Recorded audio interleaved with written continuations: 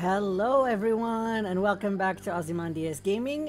In this short video I'm gonna show you how to get infinite gold. I have 53k here using a broken rogue build.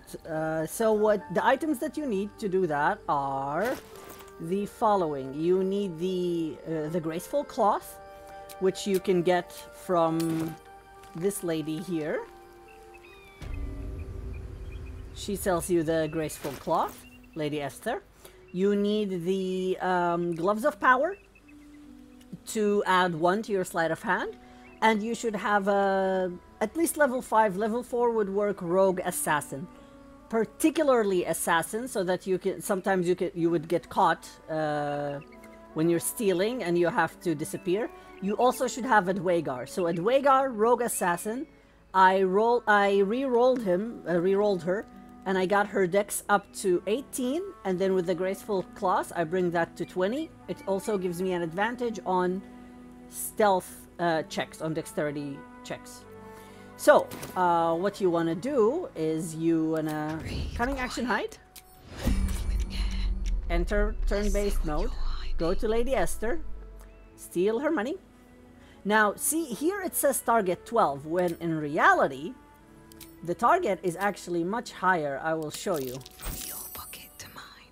Look, the target for that one was 24. I rolled a 30 because I have my advantage, my proficiency, my dexterity modifier, and my sleight of hand modifier. So now that we stole this, we can steal other stuff if we want, like elixir of heroism can be helpful, healing potions, whatever, this scroll. Then we close, exit TP mode, and before her aggro triggers, we go to sleep.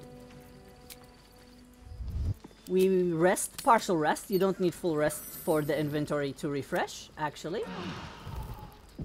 Then we hop back out. Whoop. And we rinse and repeat. Now, sometimes you're gonna get caught. I hope I get caught this time. The reason I have a Dwagar, for example. Your actions have consequences. See? There we go. Excellent. In this.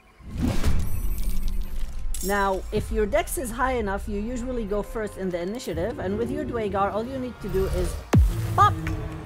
Pop an invisibility, walk a little bit away, and your turn. She's gonna look for you.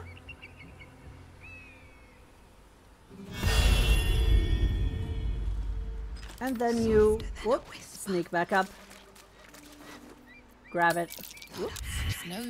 Oops, failed again. It happens sometimes. How did I fail? Wait, let's see. I didn't roll very well. Okay. And there you go. You can just rinse and repeat this forever, basically. And you can get all the money and all the other items you want, as you can see from my inventory. And there we go, we succeeded, and whoops, we are out. Bang.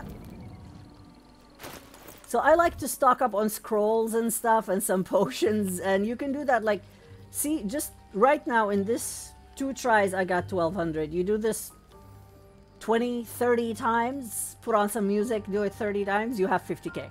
And this is how you make infinite gold in Act 1 of Baldur's Gate 3. Thank you so much for watching. Please don't forget to subscribe. It really helps me out.